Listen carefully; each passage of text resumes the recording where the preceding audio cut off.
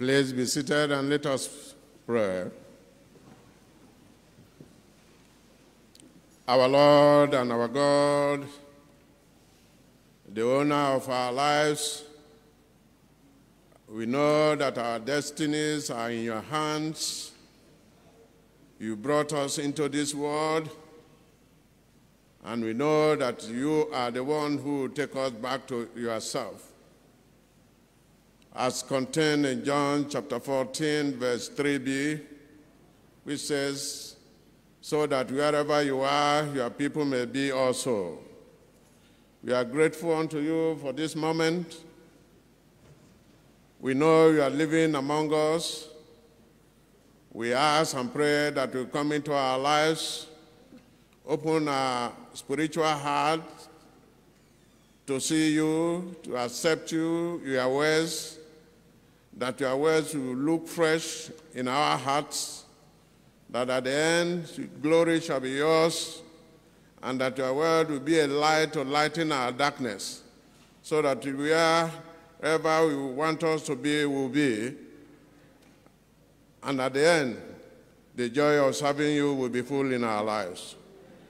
Thank you, Father, for granting all of us the privilege to be here and to learn at your feet this morning.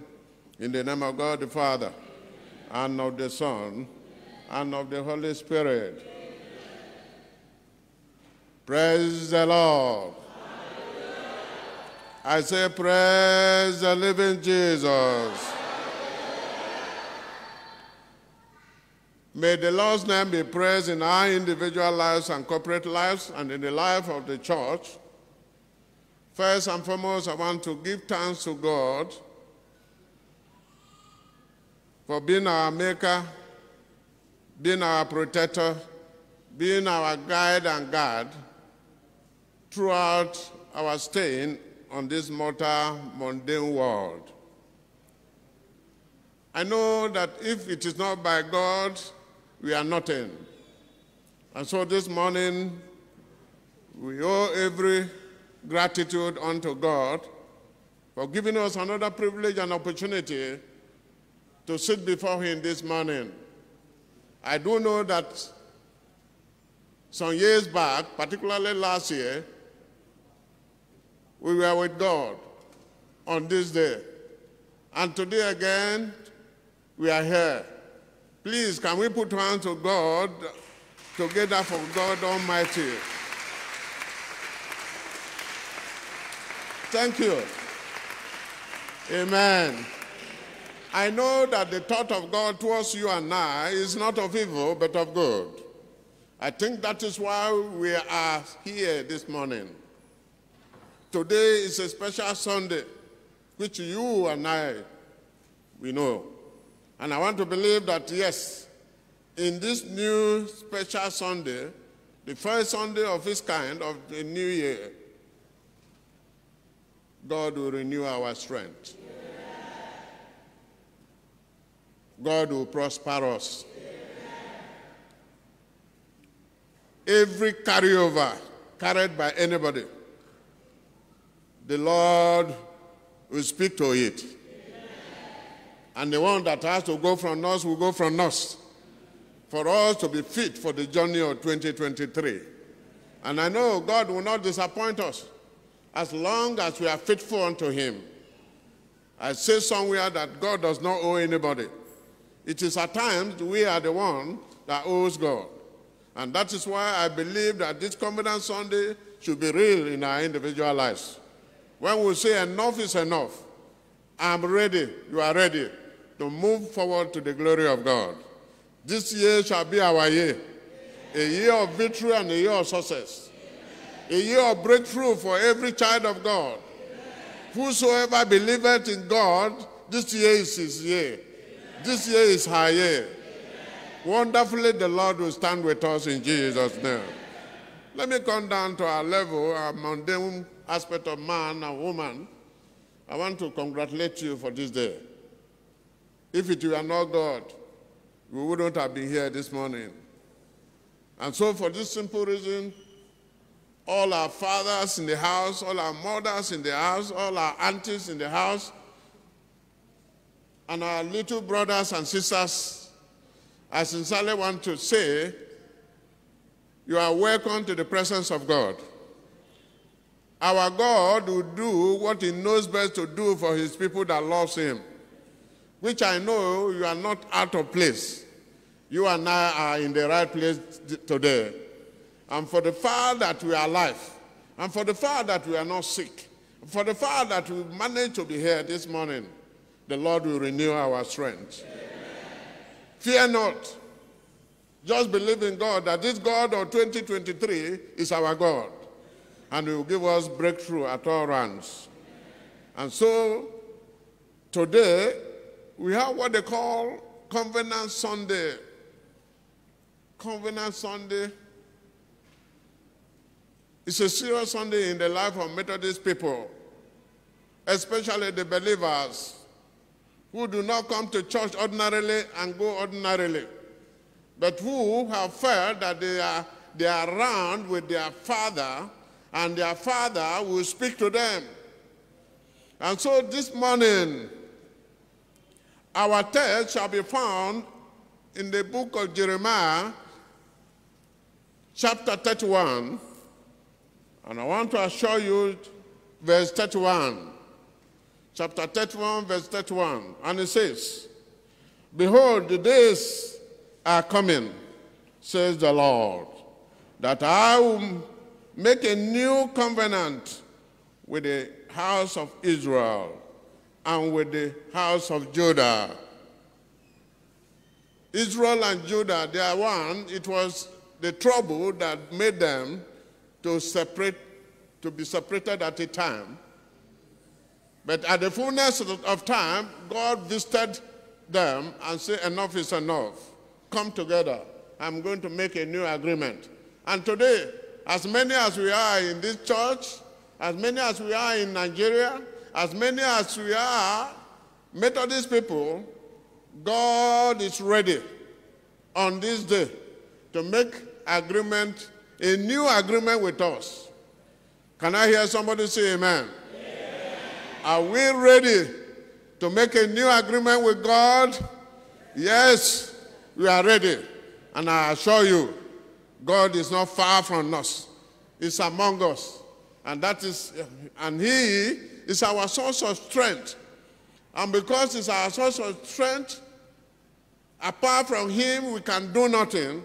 And so we must be able to come to him and say enough is enough. Let's have a new agreement. And what is the meaning of covenant? Covenant has ever been there right from the days of Adam. Adam was the first person, or his family, he and his wife, we are the first family that God made a covenant with. And what was the covenant at that time? That at every cool evening, there must be fellowship. I know you must have read that part of the Bible, the Old Testament in the book of Genesis. But you know, like I said before, God does not owe, but we are the one owing God. And so Adam, at that point, disappointed God. But that is not where we are going. Where we are going is the meaning of covenant. Covenant is an agreement. It could be a written agreement or an oral agreement. And it had to be between two individuals. And in individual nature, it could be between the greater and the lower, or equal individuals coming together to make agreement for one thing or the other that matters to them in life. At this point, that of God is the greater and lower individuals coming together. In African context, or in Nigerian context, two young men can make agreement. A sister and a brother can make agreement for how they can come together and live together for life. And the way they used to do it in the past, in a typical village across Nigeria, when two lovers, a male and a female, is planning to come together, For one reason or the other, they want to perfect their marriage. What do? In the course of making agreement or a pledge of marrying each other, at times they use, before the arrival of what? You don't know. Before the arrival of HIV/AIDS, they were cutting themselves with a razor blade or any sharpening object. And they will say what they want to say, that if you run away from me or I run away from you, let this oath of blood judge us. And they were doing it in the time past. That seems to be a serious agreement. But I want to advise that no lady, no young man or woman should do that today, because we don't know the content of the blood. That was part of agreement that people used to do in a rural area, even urban, in the cities. Serious agreement. But that is not what matters to us this morning. What matters to us this morning is that agreement or pledge or vow that we have decided to make together with God. And God was the one who rolled it out first. He said, behold, the days are coming, and the day is now with us. Can I hear somebody say amen? So the day are coming, says the Lord, that I will make a new covenant with the house of Israel, with the house of Methodist people. God is ready to make a covenant and agreement with you because he loves us, because he loved us. He came out to say enough is enough. And so God, in his own benevolence, decided to come out before the Israelites of old and said, I will make an agreement or a pledge with you. And the one I shall make shall be different from the ones I made with your forefathers. The one that was written on 10 tablets of stone that Moses, on his way coming back from Mount Sinai, after being with God for that 40 days and 40 nights, saw people worshiping a golden image, a golden calf. And with an iron, he threw it on the ground. And that got broken. But God said, this time around, I'll write it. The new agreement that I'm going to make shall be written on the heart of every man. Praise the Lord. You see how God has favored you and I as a people that he loved.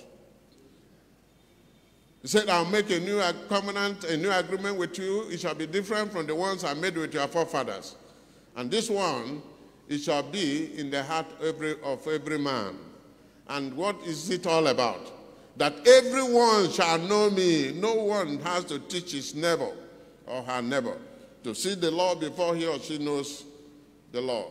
My dear people of God, this year shall be a special year for all of us. A year that we in our own way decide to go to God and sit with God and learn with God. It is not how long you have been in a church that matters, but what is your relationship, your commitment with the things of God. Let me tell us, the story of Moses went to Mount Sinai and came back. When he was coming back, he was not the same person that went up. I do not know whether you have read that part of the Bible. Bible made us that God's love is contagious. God's righteousness and holiness and purity is contagious. I want to believe that we have medical people who must have known what is contagious. We have contagious diseases like lakpa and host of others that when another person's body touches the body of the victim, the fluid from it, as soon as it touches your body, you too must have contracted that disease. And so Moses was closer to God. And he learned much from God. And at the end, the man that went up was no longer the man that came down. And the people said, Moses, veil yourself. If not, we are perishing. My dear, this year is no longer a joke. A year that we have decided to go closer to God and be part of God. God is ready to make himself available unto you. And when God has decided to say, I'll make a covenant with you, he is ready to make a covenant with you. The question now is that, are we really ready to go with God in this journey of 2023? And if you are going to go to, what is that is in you that will not allow you to sit with God and make that covenant, that agreement? Is very, very important. Search yourself and let me search myself. What is that will not make us make a good covenant with somebody, with God? At the beginning of the year like this, if you go to every corner of our society, some people will make a kind of agreement, a kind of promise, and said, last year I used to take 10 bottles of beer, but this year I'm no longer going to drink a bottle. I have decided to pack bottle from my side. Some parents or some fathers of every home, some homes will say, I will not go out in the night any longer, because at times some families, they will go out, some fathers will go out, our mothers will go out, they will not come back. Their children may not even know them. It is their uncle that is around that used to visit them, stay with them, are the one they will know as their father. Enough is enough. God is making an agreement with you. And at verse 34 of that chapter 31, the Lord says something which I want all of us to have it at the back of our minds. What is that? The Lord said, all the sins of our yesteryears, I'll forgive you. My brothers and sisters that are here this morning, I may not know whether we are afraid of our yesterday. Every one of us seated this morning, we have yesterday. But do not allow your yesterday to becloud your today in the presence of God. All you need to say is that enough is enough. When David in his own time said enough is enough, he had a good relationship with his God. And when that prodigal son or child did say, I will arise and go to my father. And when he went back to his father, the father received him with the whole arms and embraced him. God is ready to embrace us if you quit our old ways of life. And that is why God is saying, a new covenant, a new agreement I'm going to make with you. God is ready to make a new agreement with Methodist people. And if you are ready, God will start his work with us again. And every pain, every sorrow of our lives will pack and go, because God will take over. Let God take over of your life in this year 2023. Fear not. He loves us and he cares for us. All we need to do is to say, yes, I'm sorry. I'm no more into my yesterday life. The yesterday life that does not or do not please God. Enough is enough to that.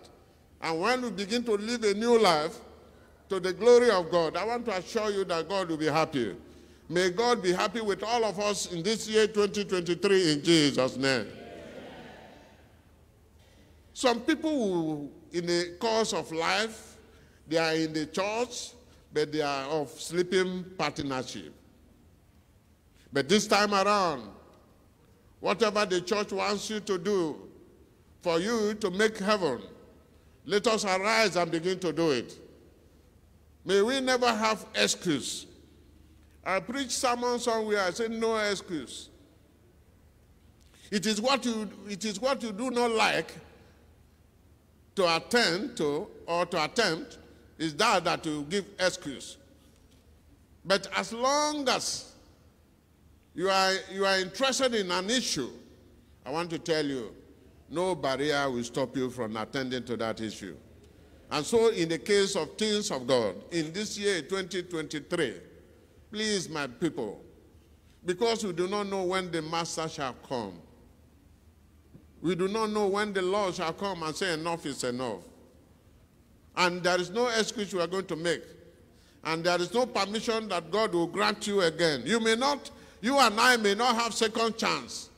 And so the only opportunity that God has given us by keeping us alive is enough for us to remember and to know that God is at work in my life.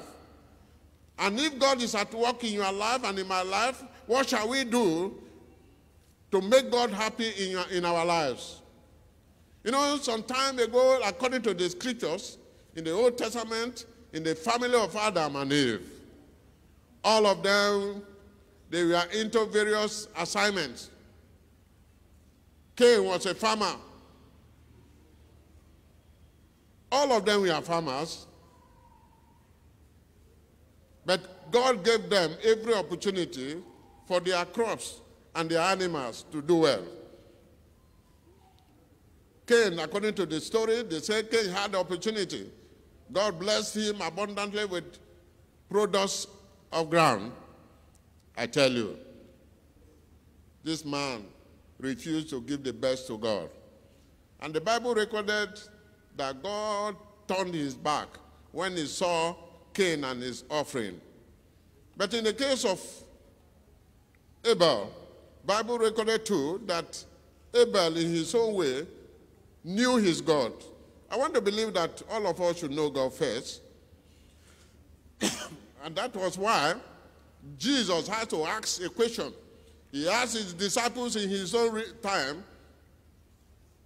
that, whom do people say that I am? There was conflict of answers. It was only Peter that was able to answer it a little. And when they couldn't give the concrete answer about how the people decided to see Jesus. But Jesus said, okay, if they do not know me, you that have been with me for that period of time, eating and drinking, sleeping and lying down with me, whom do you say that I am? Assuming that this question comes before you this moment, how would you have answered Jesus? It was among these 12, it was only Peter that said, you are the Son of God. And so I want to charge all of us that may we all in this year dig every story, study the Bible very well to know whom Jesus is and how important he is in our individual lives. And on that basis, we will be able to worship him in spirit and in truth. And so, my dear people of God, Covenant Day is a day of agreement, a day of pledging to be loyal to God. I have decided in my own accord that God, it is you I know. I know nobody. I don't know any other thing. And I want to believe that as Methodist faithful, you know any other thing than God. Is that not so? Are you knowing any other thing outside God? No way. And so, my dear, as we rise from this Covenant Sunday today, I ask and pray that this God of covenant will visit us and will visit our family. And our family will be renewed again. In Jesus' name. But my dear, we need to have what they call authentic covenant. The covenant that God has approved for us and himself. But how many of us are ready to do this? Are you the one? Are you really ready? And for us to make covenant with God, our hands must be clean. Our hands must be what? Must be clean. The life of righteousness and faithfulness should be found in us. If you think that you can live outside Jesus, outside God, you are a disappointment to yourself. Because in John chapter 14, John chapter 15, verse 5b, it says, apart from me, you can do nothing. The other day, I visited somebody in the hospital. And when I was praying with him, after the prayer session, I was saying, how are you faring? He said, my problem is the problem of finance. How? He said, I'm interested in finance because from time to time they will give me oxygen. And this oxygen, I have to buy it. In a month, I have paid almost 300 and something to have oxygen services to myself in the hospital. Then I came back and I was looking, I sat down in one corner of the house and I said, how old am I? And I said, I'm 62. Multiply 300 and something by 12 months. By 12 months times 62 years. Times the amount of that money. Where do I have money to pay to live if it's not the grace of God? And that is why we must be ready to be in union with God, who knows what is good for his people, who knows what is good for you and I, who is not ready to disappoint you and I. And that is why I said, every error in the past, we must leave them behind and begin to be focused on things of God that will make us to be a friend of Jesus. Jesus is a good friend, that if you and I embrace him, we embrace peace, we embrace good life, we embrace whatever it takes us to be happy in life. But I do not know whether you have known this before. If not, today is your day of determination. Determination to say, God, I'm for you. We are in the world, as the Bible said, but not of the world. And so men and women, may we never be of the world. If we say no to the world, then Christ is for us. But how many of us are ready to embrace Jesus, especially on a day like this, sitting with him and taking time to make agreement with him? We are going to make this agreement in spirit and in truth. Make it with your heart. God said, I'll forgive you your sin. And he said, I'll remember it no more. Can you clap on for Jesus for me? Oh my God. It is only the God of Christianity that can say this and do this. The other religion has no thing like this. Islam, the leader of Islam has no promise for his people. Buddhism leader has no promise for his people. Hinduism leader has no promise for his people. But Jesus, on his own accord, said, all that you have done wrongly, I'll do what? I'll forgive you. And finally, I want to say,